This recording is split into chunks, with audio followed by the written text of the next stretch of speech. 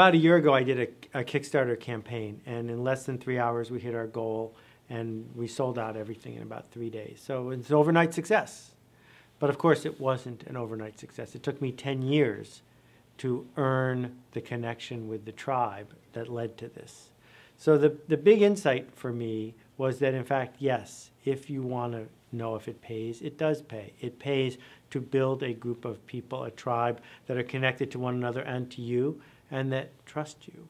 You know, it turned out that the prizes were a thrill to make and a privilege to deliver to people. But that's not what Kickstarter's for. It's not what Kickstarter's actually good at. It's a huge, huge bureaucratic hassle to deal with Kickstarter. No, what Kickstarter is an emblem and a symbol of whether or not you have already figured out how to serve a tribe.